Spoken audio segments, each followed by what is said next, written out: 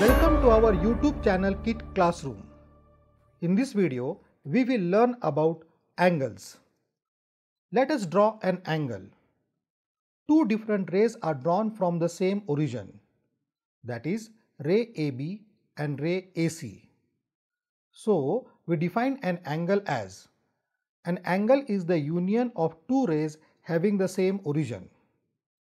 Here, the two rays are called the sides or arms of the angle, that is side AB and side AC, and the common origin is called the vertex of the angle, that is vertex A.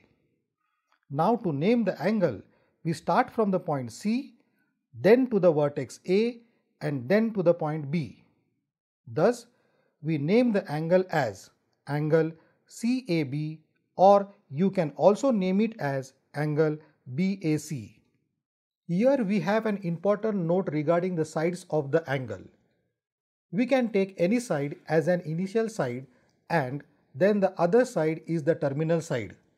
Example, if side AB is taken as an initial side, then side AC is the terminal side. Or if side AC is taken as an initial side, then side AB is the terminal side. One more important note, initial side means fixed side and terminal side means rotating side.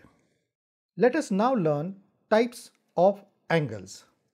Take two rays, one magenta colored and the other orange colored. Here onwards, the magenta colored ray will be called as a fixed ray or initial ray, and the orange colored ray will be called as a rotating ray or terminal ray. Now keep the rays upon each other. Name the common origin as vertex A. Now the magenta colored ray is named as ray AB and the orange colored ray is named as ray AC. Type 1. Zero angle. On keeping the two rays upon each other as shown on the screen, the angle is zero angle. So we define zero angle as an angle of 0 degrees is called zero angle. Type 2. On rotating the terminal ray in anticlockwise direction as shown on the screen, the angle formed is called as an acute angle. Here we define acute angle as an angle greater than 0 degrees but less than 90 degrees is called acute angle. Type 3. Right angle. On rotating the terminal ray in anticlockwise direction as shown on the screen, the angle formed is called as a right angle. We define a right angle as an angle of 90 degrees is called a right angle. Type 4. Obtuse angle. On rotating the terminal ray in anticlockwise direction as shown on the screen, the angle formed is called as an obtuse angle. We define an obtuse angle as an angle greater than 90 degrees but less than 180 degrees is called an obtuse angle. Type 5. Straight angle. On rotating the terminal ray in anticlockwise direction as shown on the screen, the angle formed is called a straight angle. We define a straight angle as an angle of 180 degrees is called a straight angle. Type 6. Reflex angle. On rotating the terminal ray in anticlockwise direction as shown on the screen, the angle formed is a reflex angle. We define a reflex angle as an angle greater than 180 degrees but less than 360 degrees is called a reflex angle. Type 7. Full or complete angle. On rotating the terminal ray in anticlockwise direction as shown on the screen, the angle formed is called a full or complete angle.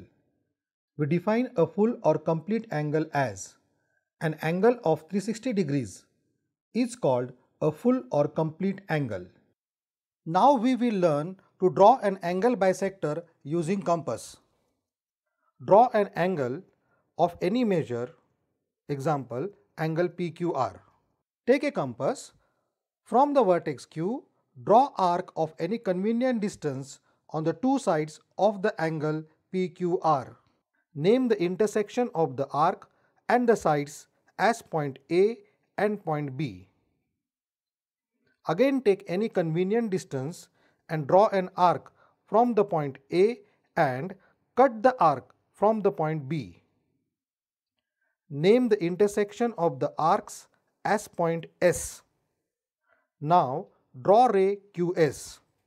Here, the ray QS is the angle bisector of angle PQR. Now we will learn how to draw an angle of equal measure to a given angle using a compass. Now, draw an angle of any measure and name it as angle PQR. In the second figure, just draw a ray AB.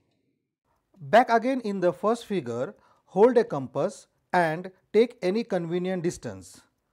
From the vertex Q, draw an arc on the two sides of angle PQR as shown in the video. Name the intersection of the arc and the sides as point T and point S. Now, in the second figure, from the point A, draw an arc of the same distance on the ray AB as shown in the video. Name the intersection of the arc and the ray AB as point M. Now again in the first figure, place the compass on the point T and take a distance TS. Now back again in the second figure, from the point M, cut the previous arc using the distance TS. Name the intersection of the arcs as point N. Now draw a ray AN. Take a point C on the ray AN. Thus, angle CAB and angle PQR are of equal measures. Thank you for watching the video. Please like, share and subscribe to our YouTube channel KIT Classroom. Also follow us on Facebook, Twitter and Instagram.